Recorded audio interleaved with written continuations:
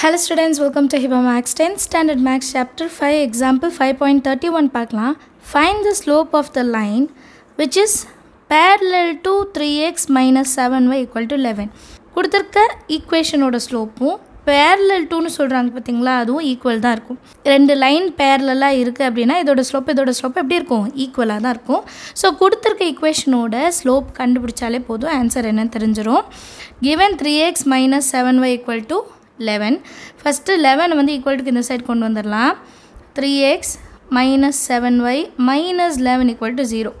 இப்போ ஒரு straight line கொடுத்துட்டு அதுலேருந்து ஸ்லோப் கண்டுபிடிக்க சொன்னால் ஸ்லோப்போட ஃபார்முலா என்ன, minus coefficient of X divided by coefficient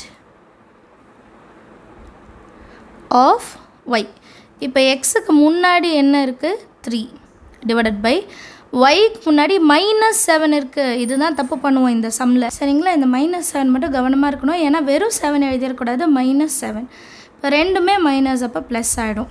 so slope is equal to 3/7. இப்போ கொஷனில் parallel to கேட்டிருந்தாங்க இல்லையா, அதுக்கு ஒரு ஸ்டேட்மெண்ட் எழுதணும். parallel lines have same slope அப்படி எழுதிட்டு நம்ம எழுதலாம். Since parallel lines have same slope, slope of any line parallel to 3x minus 7y equal to 11 is 3/7 அப்படின்னு எழுதிட்டா போதும்.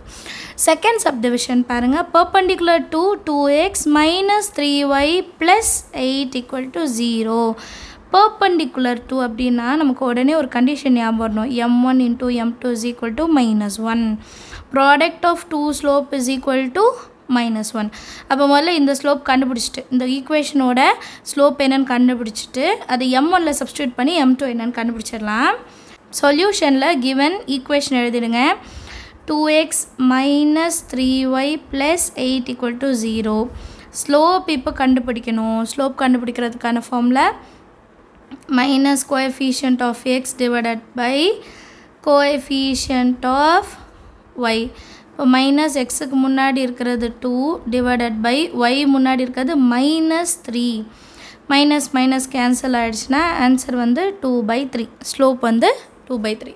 இப்போ இந்த 2/3 நான் m1ன்னு எடுத்துக்கிறேன். m2 தான் நம்ம கண்டுபிடிக்கணும். பர்பண்டிகுலர் அப்படின்னு கொடுத்துருந்தாங்க இல்லைங்களா, பர்பண்டிகுலர் ஸ்லோப்.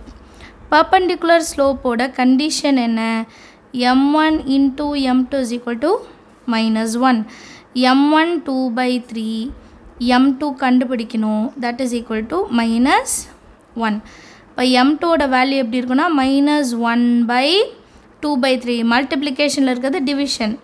புக்கில் டேரெக்டாக இப்படி கொடுத்துருவாங்க -1/2/3. அண்டர்ஸ்டாண்ட் ஆகலைன்னா இந்த ரெண்டு line எழுதிக்காங்க. Perpendicular ஸ்லோப்னா m1 into m2 பண்ணால் -1 வரும், அதனால தான் இப்படி கொண்டு வரோன்ட்டு. அடுத்த லைனில் -1 into இது அப்படியே reciprocal 3/2, that is equal to -3 divided by 2. இதுதான் ஸ்லோப், பர்பண்டிகுலர் ஸ்லோப், சரிங்க. Slope of any line perpendicular to, நம்ம கொஷனில் என்ன ஈக்குவேஷன் கொடுத்துருந்தாங்க, 2x minus 3y plus 8 equal to 0 is -3/2 எழுதிட்டா போதும், சரிங்களா. எல்லாருக்கும் சம் ஈஸியாக அண்டர்ஸ்டாண்ட் ஆகுதா? தேங்க்யூ ஸோ மச் ஃபார் வாட்சிங்.